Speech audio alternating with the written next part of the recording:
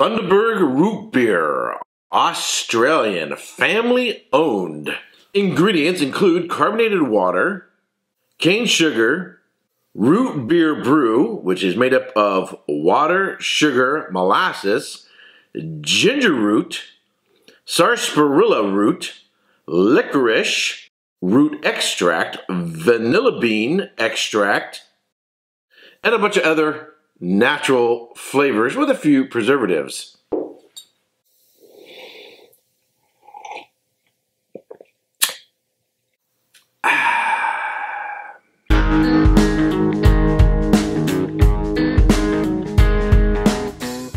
Welcome to another episode of Erik Wait Whiskey Studies. In this video, I'm going to be reviewing the Milam Greene Straight Rye Whiskey, finished in port cask, bottled at 94 proof or 47% alcohol by volume. This was gifted to me by Heather Greene of Milam Greene Distillery. And if you really want to understand quality rye whiskeys, you really need to understand a really good root beer. Not the stuff that comes out of the fountain at the Taco Bell or some other fast food restaurant, not Fanta, not some of the artificial stuff.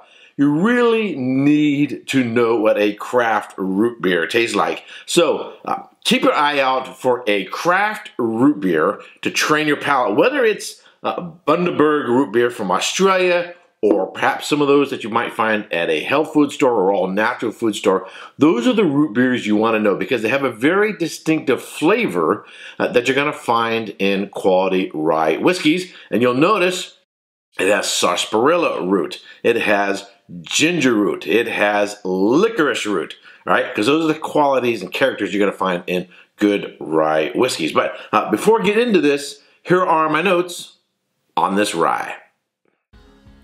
Milam Greene port-finished rye whiskey is brought from Indiana to Texas, where it is batched in the Blanco Rickhouse and finished in old port wine cask from Portugal. The Texan sun influences the rate and strength of flavor imparted into the whiskey. Some casks take longer than others, so the whiskey is tasted regularly in the port wine cask to determine when the optimal flavors are achieved. Casks are then batched together and proofed before bottling. It is bottled at 47% alcohol by volume. Alright, so when I visited the distillery, I was able to pick up a bottle of the Ben Milam straight bourbon, but they hadn't yet released the Milam Greene. When I met up with Heather Greene at the Bachelor's Ball down in Austin, Texas, she said she would send me a couple bottles because they weren't yet available for sale.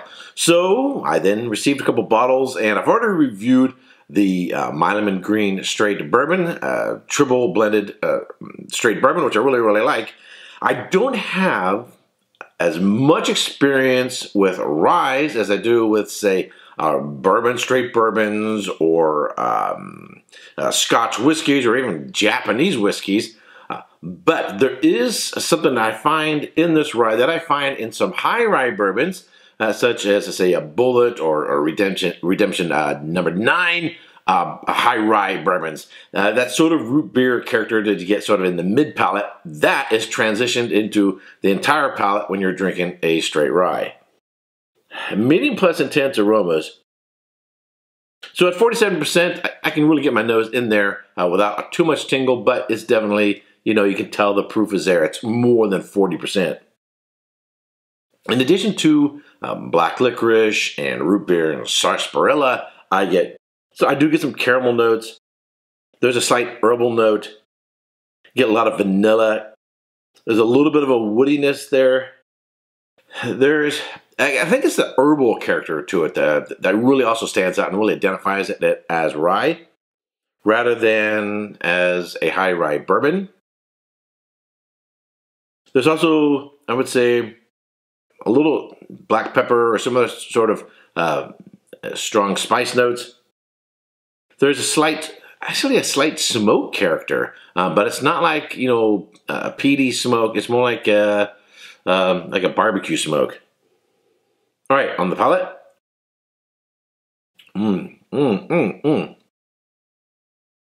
Man, the funny thing about rye whiskeys is it's sort of like peated smoky whiskeys.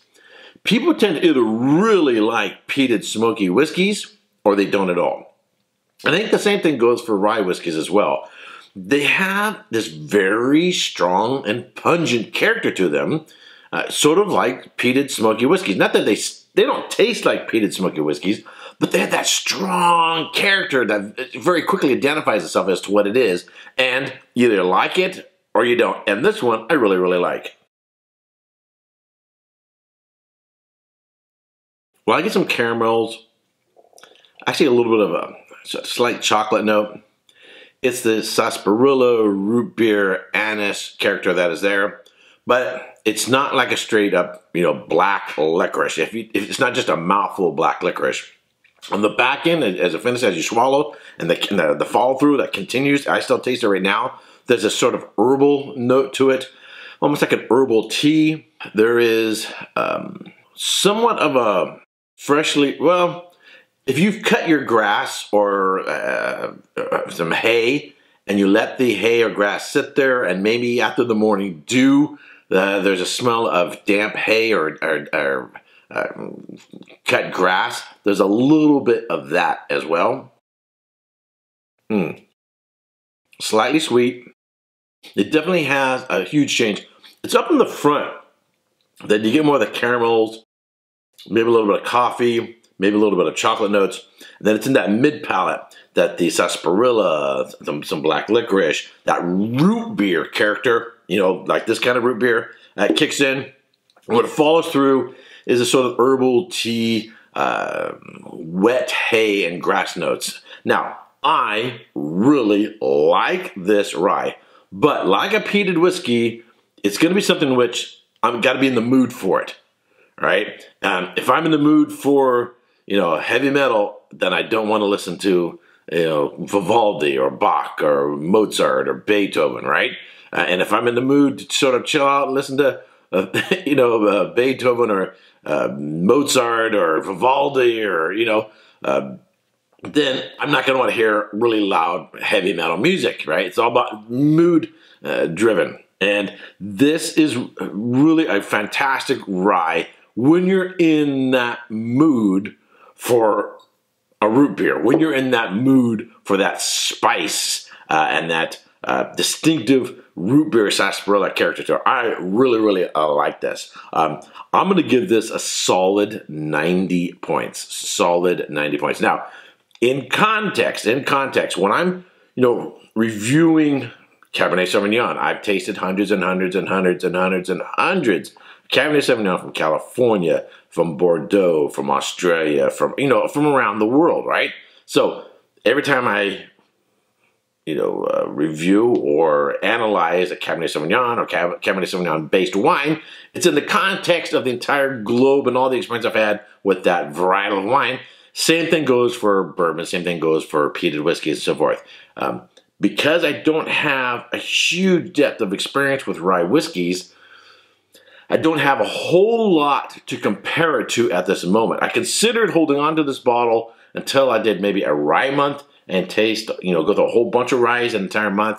But I decided, during this Texas marathon that I would go ahead and review it now. And I will definitely come back to it when I do a rye month so I can compare it to a bunch of other ryes, which I'm really, really looking forward to that, to learn a little bit more about rye. And when I do, I'll spend some more time on studying rye, the different types of rye grains that are used, and so forth, and the legal requirements for a whiskey to be called a straight rye. But as for now, this is an absolutely fantastic whiskey. If you're in Texas and you're going to visit the distillery, I think you're definitely going to want to pick up this rye whiskey if you're looking for something that's really, really distinct. Absolutely fantastic whiskey. All right, that's it for this review. If you subscribe to this channel, I want to thank you very much. If you haven't yet subscribed, if you like watching my videos, I would greatly appreciate it if you would subscribe. Give this video a thumbs up, share it with your friends on Facebook, Twitter, and other social network channels. And until next time, cheers. Hey, don't forget to subscribe and check out these other whiskey videos.